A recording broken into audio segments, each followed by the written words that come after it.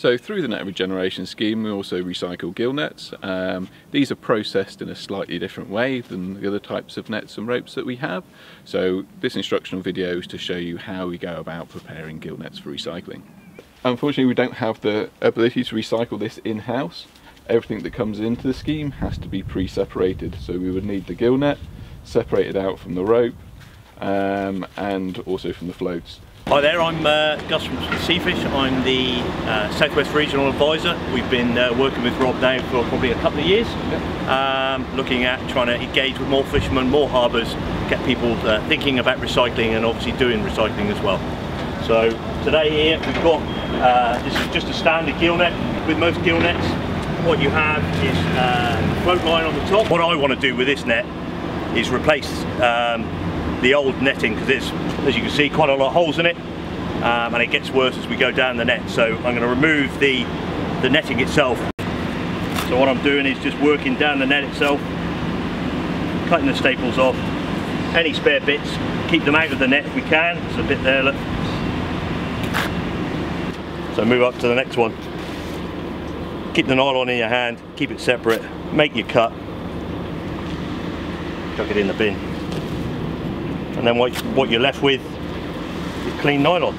You're going to remove the lead line and separate it from the netting itself. So, you know, like the headline, it's a simple, for me, it's a simple cut. Again, the nylon that you've tied, put that in your recycling bin, and this is what you end up with. So simply get your nylon netting, put it into a sack. Once those gill nets have been processed and collected by us, they're sent off to our recycling plant where they're then baled to be forwarded on to specialist recyclers. So at INdIGO we're looking at what types of products can be made from material like this nylon gill net here.